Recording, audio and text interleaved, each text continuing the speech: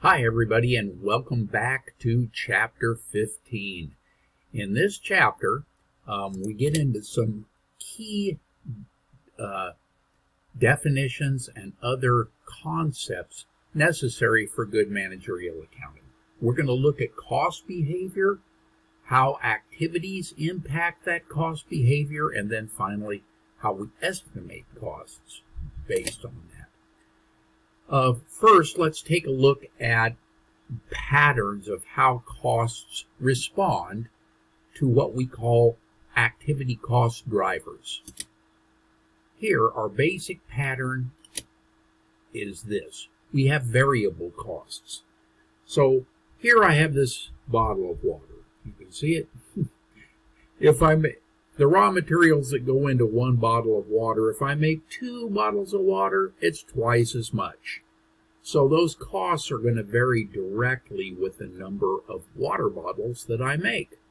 I need so much plastic, I need so much water, I need so many labels, so many shipping containers, etc. Now we also have, they're going to change in proportion with activity. So if we don't have any activity, we don't have any costs when we have variable costs. But as you can see, we're assuming variable costs here to be linear. And as we increase our activity, which is here, our variable costs are going to go up proportionally. Pretty easy to understand, right? Okay, so higher variable costs per unit create a steeper line slope. And here's our basic equation for that. All right. So how does that behave? Variable costs change in direct proportion to the change in activity. Pretty easy. Now fixed costs are costs that do not change in response to a change in activity volume. If we had insurance on the plant, if we make 1 or 0 or 1,000,000 units, the cost per month is the same. So that's a fixed cost. It does not change in response to a change in activity volume.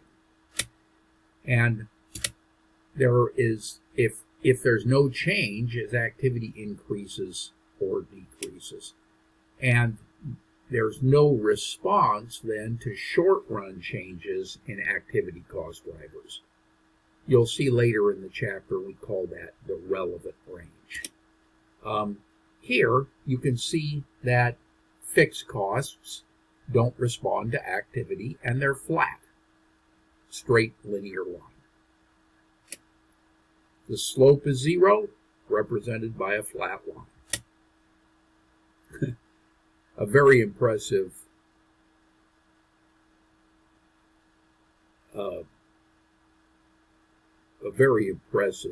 little, a very detailed formula here, y equals a. All right, so basic cost behavior patterns then. We can take a look at that, and it's pretty easy to understand. But we also have mixed costs. These are a little more complicated. They contain both a fixed and variable cost estimate, sometimes called semi-variable costs. But the example I usually use is one of a phone line in the plant. It costs me, I believe it was about $15 or $20 a month to have that phone line there, whether you use it or not. But as you use it and you make long-distance calls or you do some things, those are the variable costs, where the $15 is the fixed cost per month. So mixed costs increase in a linear fashion when activity increases, and they're positive, though, when the activity is 0, because there's a portion there that's fixed. And that's a nice graphic depiction of that. Fixed portion, and then the variable portion builds off of that fixed cost.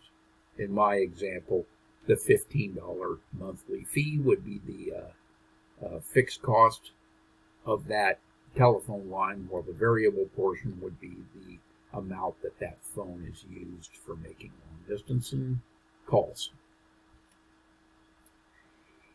Okay, they contain both fixed and variable cost elements, as I think.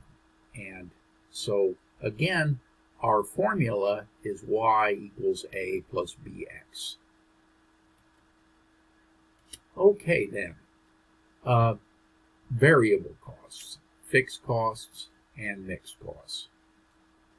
We have a thing called step costs as well, and those are constant within a narrow range of activity, but they shift to a higher level when that activity exceeds the range. Let's say we're having a good acceptance of our products, and we decide to put on a second shift. Our whole second shift is going to be additional costs, right? But that would be a step cost. But within that narrow range of first shift activity, that's going to be constant. Okay, step costs. They increase in a step-like fashion as the activity increases, and those total costs shift to a higher level when that activity exceeds a range.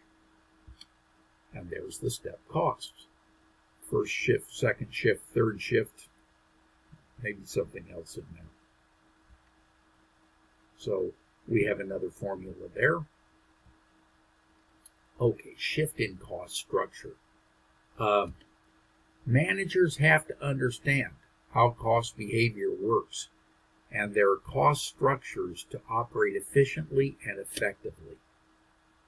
Total cost function in recent years has shifted more to fixed costs and less in variable costs, because as we automate, we're putting in more fixed costs. And it's important then for our organizations to manage those fixed costs. Visio. A unit of output is the primary driver. And then a time period is too short to incorporate changes in strategic cost drivers, such as the scale of operations. All right. So here we're going to look at determining a linear total cost estimating equation. And this is the beginning of cost volume profit. So the total cost behavior, there it is. Now, as you see here, we're talking fixed costs, and as we add our variable costs, we build on top of those fixed costs. And so this total here represents our total costs. Everybody see that? While this represents just the variable costs, and this the fixed cost. I don't know how many times I've drawn this graph for my management. Very important for them to understand how costs work. Now, we're going to incorporate here a relevant range. And I talked about that earlier in the slides. It's a portion of the range of activity associated with the fixed cost of that current or expected capacity. And here, we're assuming that those variable and fixed costs are linear within that relevant range. And a normal range of activity that they expect to operate, like a first shift. But then when it jumps to second shift, you're getting outside that relevant range.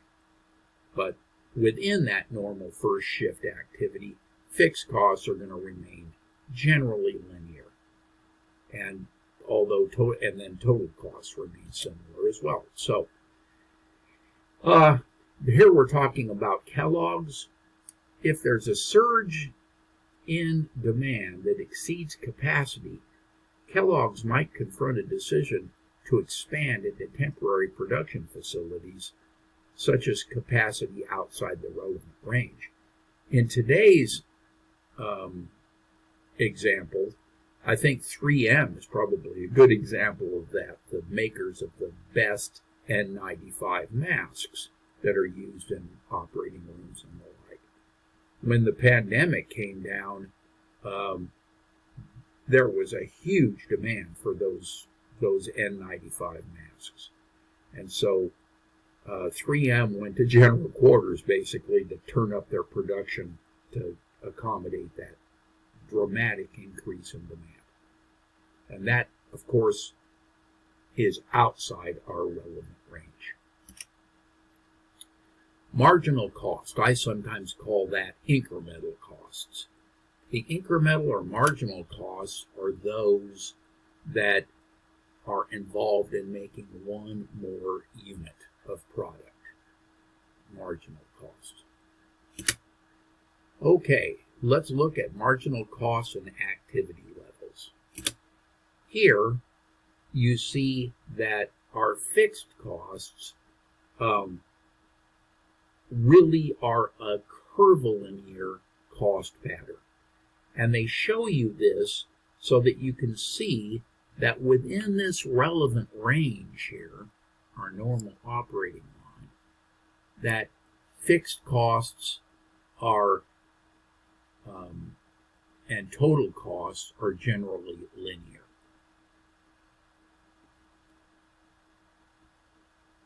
The excess capacity resulting from higher marginal costs is shown there in the beginning, and then the optimal circumstances here with the marginal cost relatively low, and then the capacity constraints with high marginal costs.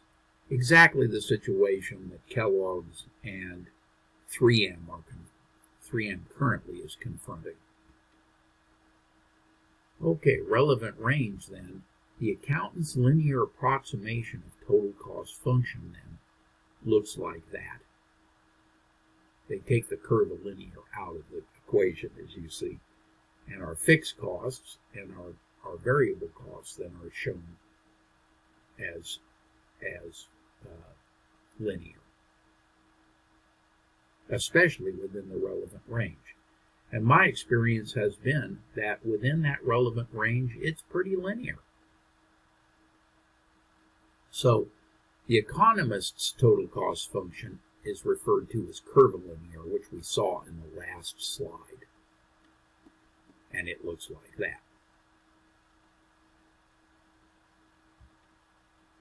So our unit variable costs are going to be the same, regardless of how much we make. It costs so much for this bottle of water, so much resin, so much processing time per bottle. So our costs per bottle are going to be the same under variable costing. All variable costs stay the same level at the same at all activity levels. Whereas our average cost is useful if they want to know the cost of serving the customer. So here, our average cost per customer falls dramatically as our volume increases.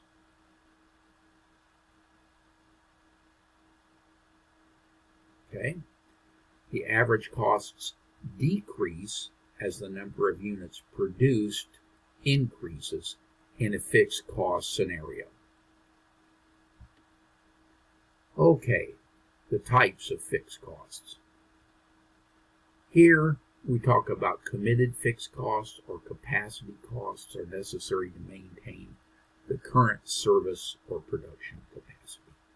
And that looks like a good place for us to stop this particular video. And when we return, we'll take a look at discretionary fixed costs.